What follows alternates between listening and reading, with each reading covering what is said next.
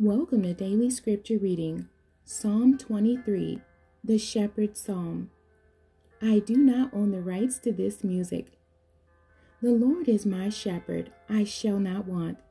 He maketh me to lie down in green pastures. He leadeth me beside the still waters. He restoreth my soul. He leadeth me in the paths of righteousness for his name's sake. Yea, though I walk through the valley of the shadow of death, I will fear no evil, for thou art with me. Thy rod and thy staff, they comfort me. Thou preparest a table before me in the presence of mine enemies. Thou anointest my head with oil. My cup runneth over. Surely goodness and mercy shall follow me all the days of my life, and I will dwell in the house of the Lord forever. The end. God bless you, and thank you for joining me today.